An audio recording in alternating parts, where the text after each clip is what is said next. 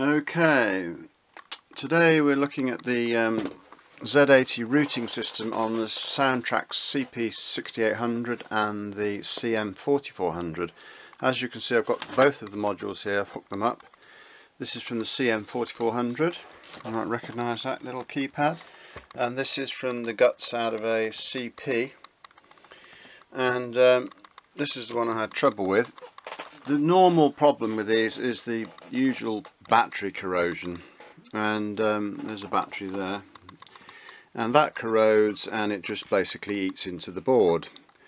Now, to run this system you don't need to have the battery on, that's just for the memory, so it doesn't need that.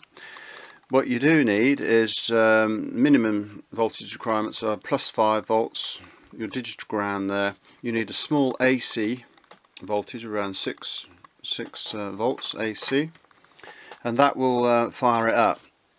What I've done here is I've got a little small switch mode power supply, so there's my 5 volts which are going to this one, and I've looped it over. I've got my digital ground, which is the white one. It's probably not that relevant on a small situation like this, but the digital and the analog ground should be separated. They are separated on the main desks. This reduces the sort of scanning noise and things like that. But anyway, so I've set that up anyway. Now my AC, this is interesting, it's peculiar. The AC is basically to create a small delay, so that I believe, I don't know anything about microprocessors by the way, just bear with me. This is a complete trial and error that the stuff I've picked up. This is the EEPROM, and basically this is the RAM here. What happens, the AC comes to the board, it basically there's a delay set up with these two timing caps here. C12, which is a 25 microfarad, and C13 is a 10 microfarad. These should be replaced, by the way, if you're doing any work on these desks, because you know this is actually 30 years old, this system, 1986, look on there, 23rd of the 9th. 1986, that's 30 years. Anyway, always replace these two timing caps because it's very important that the delay is created, or else the Z80 hasn't got time to read the information it's looking for. The other essential part of the system is this little battery management IC here, and the reason for that, there's a halt line on the CPU. They have these halt lines and resets and so forth. I don't know much about them, but I do know that, and if there's no IC in there, it will tell the Z80 to shut down.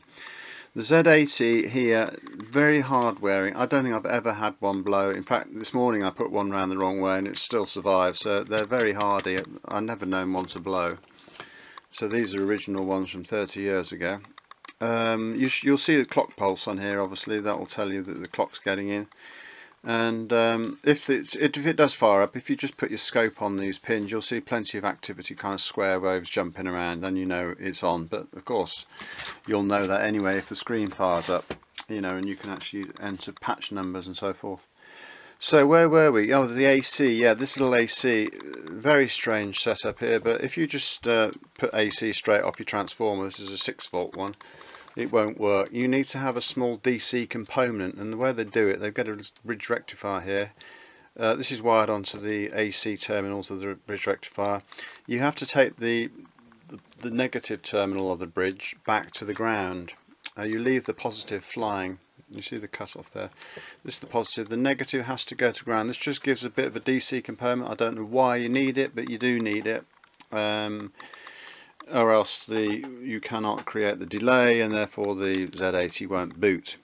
So I'll just go over quickly. If you've got one of these boards from 30 years and it hasn't been touched in 30 years, which is normally the case, you can take the main ICs that you need to take out, clean, that you can file the legs off with a diamond file, something like this, and then you just take the IC out, file all the legs. I mean, sometimes the sockets get corroded. I doubt if you'd have any trouble with these. These are basically the in and out control and address lines, and these will be feeding up to the little display here, LED display. 8-segment display, sorry, not LED. As you know, I don't know much about microprocessors. So once you've done that, the caps, the battery management chip, clean the legs, hopefully you'll get it to fire up. Got your AC, got your DC. So I'm just going to fire this up just to show you. And if I go to, this is the CP keyboard, so I'm afraid some of the buttons are missing there, but as you see, if you just key in some numbers and you get a response there, you know that the system has fired up. Also, this is the unlock, so as you know, if you've got one of these desks, you need to unlock the system as such, and then you set your routing up, so your master routing will see it and send the signal down through the buses. So we know that that's fired up. That's I think that's isolate or something. Let's reset. And looking at the CM module, we can again key in, as long as you can key some numbers in. This is the important thing. I mean, if you're buying a second-hand one of these and you don't know if this works, then I'd be very cautious, because if this system goes down, you'll have a lot of trouble. You won't be able to route things into mix. So really be careful if somebody's telling you this and they tell you, oh, you don't need the routing. You do need the routing. And as you can see, I can put in a patch number 01, and if I hit unlock, you see the unlock light LED comes in. That will tell me that the Z80 is happy, it's all firing up. Oh, another thing, this ribbon sometimes comes adrift, and you'll find, as you can see, that's just gone into 01. If I move this ribbon around, that's pretty safe. I basically remade this off. I had to cut it off and remake it. You just push down on these little clamps here, and that will cut through the wire. Good idea, that. Right, well that's it. I guess I should sort of say something. I mean, John Stadius from Soundtracs, who designed this in 1984, I think it was the first ones. I mean, well done, John. It's amazing. 30 years down the line, they're still going. Quite incredible, really. And you think of all the thousands of computers that have gone in landfill, and yet these just keep on going.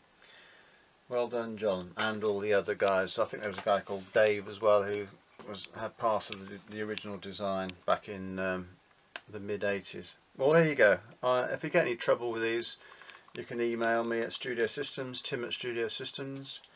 And thanks for watching. Cheerio now.